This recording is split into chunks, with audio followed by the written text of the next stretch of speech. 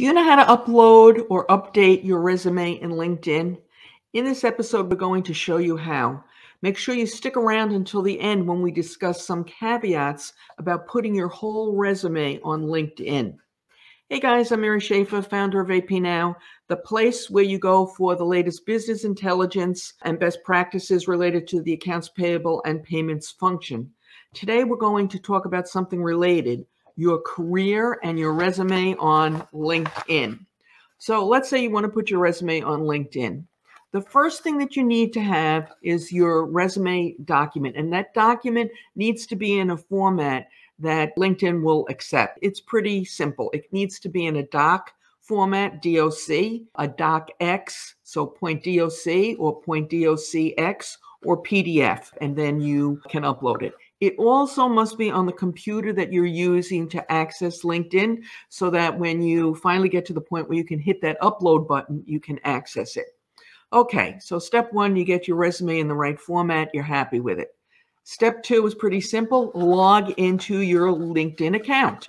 If you don't have one, you probably want to establish one. And if you do, don't forget to start building your network by linking to other people that you know in your field. And also keep in mind that everyone can see what you upload. So don't put anything up there that might not reflect well on you. Don't make any comments that might not reflect well on you. Potential employers will check out your LinkedIn profile and your resume before contacting you. So you don't want to put yourself out of the running before you've even had a chance to put your best foot forward. Okay, so now you're logged into your LinkedIn account. You want to look across the top on the right to that little icon that either says me or it has your username on it. And you want to just simply click on it.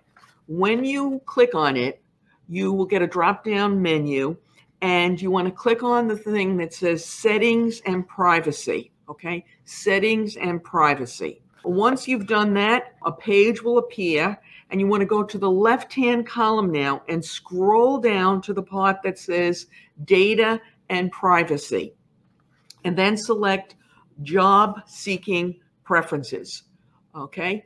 Once you're there, in the middle of the page, there'll be several listings, and you want to click on the one that says Job Application Settings. Okay, all of this, when you see it, it makes a lot of sense, but until you do see it, it can be a little distracting. Okay, so you're now at Job Application Settings, and now you want to find the upload button on that page and upload resume. And you want to click on it, obviously, and you want to upload your resume. At this point, I want to point out, you'll be given the opportunity to save self-ID information such as gender and race that you can submit with job applications. You can choose to delete it if you wish, or you can choose to leave it. The choice is up to you.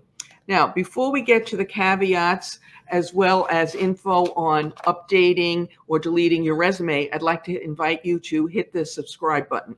It's free, completely private, and you can unsubscribe at any time. If you're watching this on YouTube, you can subscribe with a Gmail account, and please hit the bell next to the subscribe button to be notified when we post new content, which we do 3 times a week. Tuesdays and Thursdays, we tend to have accounts payable and payments related information, business intelligence related to those functions. Occasionally, like we have today, we have some career-y stuff. And on Saturday, I post about my newest obsession, Wordle. So hopefully you'll join us for some of those episodes. So now let's keep something in mind. There are some caveats when using these services. If you tweak your resume for each job that you apply to, and I know many people do that, you'll not be able to use the online LinkedIn version unless you update it every time. And to update it every time, you're going to have to delete the old one, update it, upload it again, okay, and that can take a lot. This can be tedious, especially if you don't remember which version you had up there or which version you gave to which potential employee, okay? If you want to remove it or update it, you simply take it down and then upload the new version. How do you delete it? Follow the steps above, and when you get to the upload step, you'll notice 3 dots next to the upload button. Click on the dots and hit delete. But before you delete it, you might want to make sure that you have a copy of that resume. And if you don't, then hit the download button and download it and save it. Because if you don't, that resume will be gone forever. So a lot of good stuff on LinkedIn. A few months ago, we had Brenda Bernstein, author of Creating a Killer LinkedIn Profile. You might want to watch that now. There's a link to it down below in the show notes, and on YouTube, a link will appear momentarily. As always, greatly appreciate your thumbs up, your shares, your comments,